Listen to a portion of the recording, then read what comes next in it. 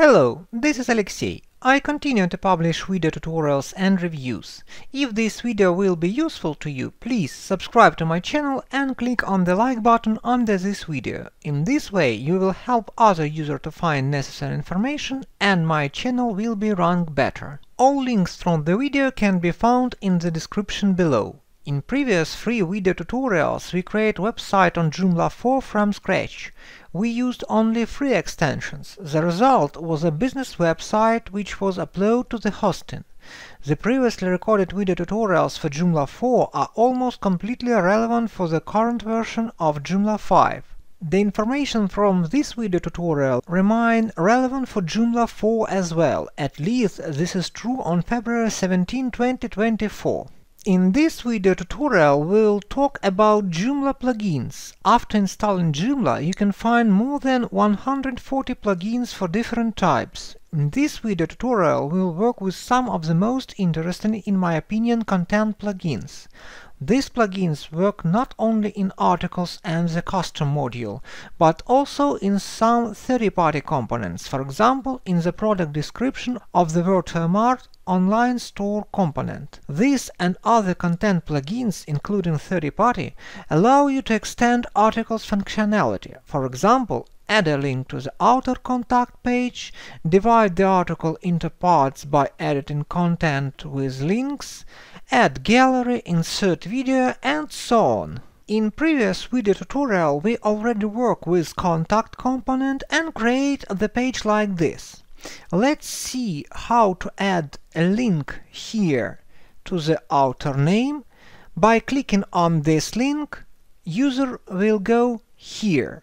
Let's see how it works. Go to the content, articles. How to work with article component you can learn from previous video tutorial. Go to option and enable this option, link to outer contact page. Save and close.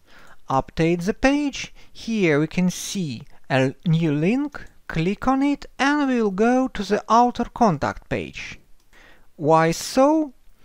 Because here in article option we can see in publish tab that create by is this user Alexey Хорошевsky, and here in component contacts we can see that here we have Alexey Хорошевsky contact page, here it is, and the link user is the same user as the user for this article. Let's go to plugins, search for content, and here we can see content contact.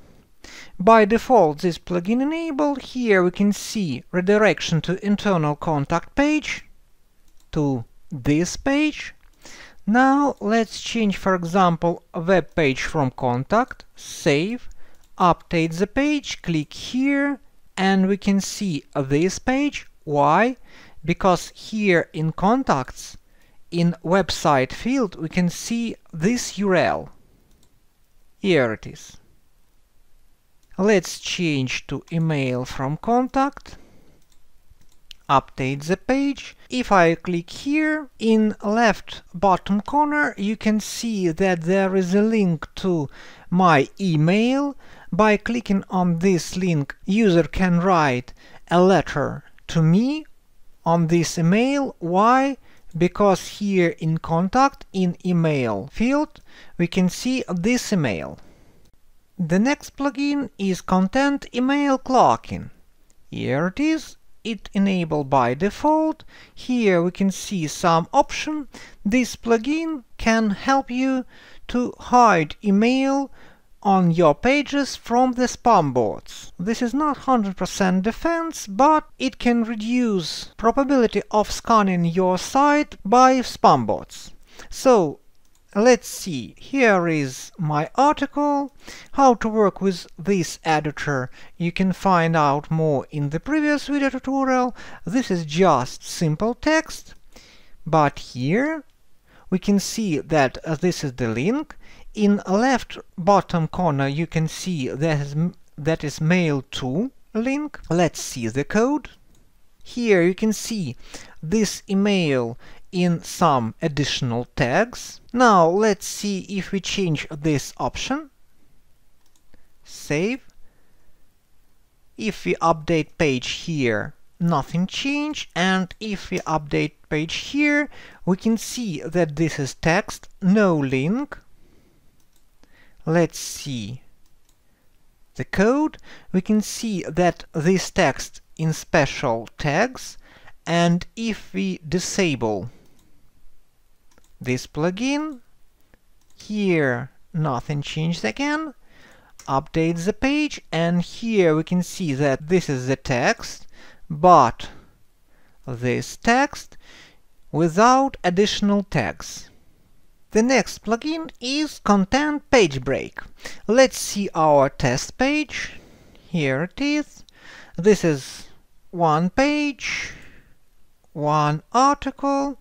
Here it is our Content Page Break plugin. Now it's enabled by default. Let's leave this option like this and go here. Let's separate this page into some parts. Go here, click CMS Content, Page Break. Here we need to insert page title. As you can see here, the page title is test, also test we have in our tab. Let's add, for example, htaccess file, and here I will add table of contents alias. For example, just htaccess. Insert page break. Also, I will add page break here.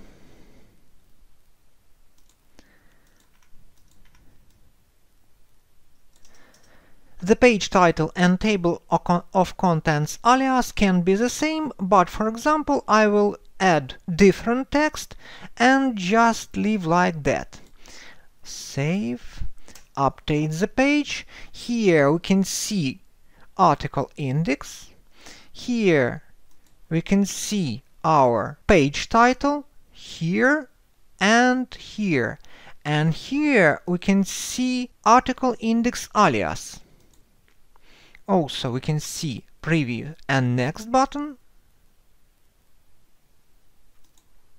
We can click All Pages to see whole text. And we can go back to the beginning. Now let's change some options here. For example, hide site title and index. Update the page. We can see no title here. Also, title disappear here. And disappear title from our index.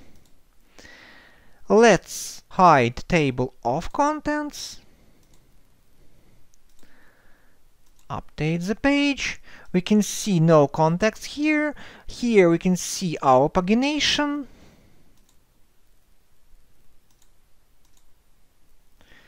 Or we can just change presentation style to sliders. Update the page. Here are two slides. Or to the tabs. Here are two tabs. You can insert page break in any part of the article.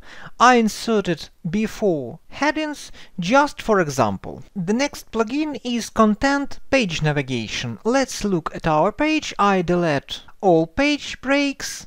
Here we can see no buttons forward or back. Here we can see our plugin Page Navigation. It's enabled by default.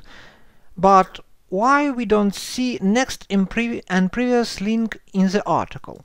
Because our test article in category uncategorized.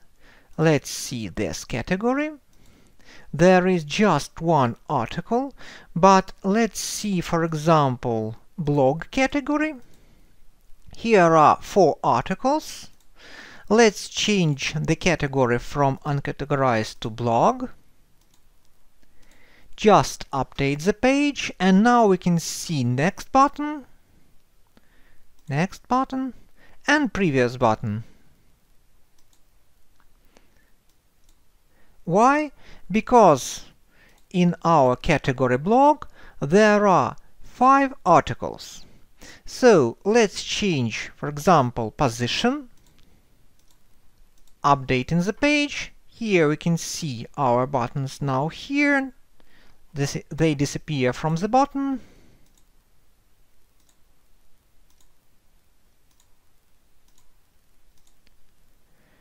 Also, let's change the relevant to position, for example, above the text.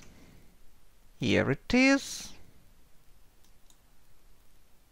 Also, we can change link text, for example, title of the article.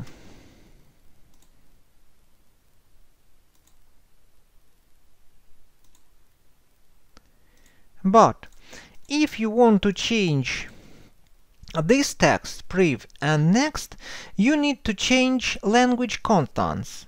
How to work with language overrides you can find out from my previous video tutorial. And the last plugin I want to show you in this video tutorial is content void.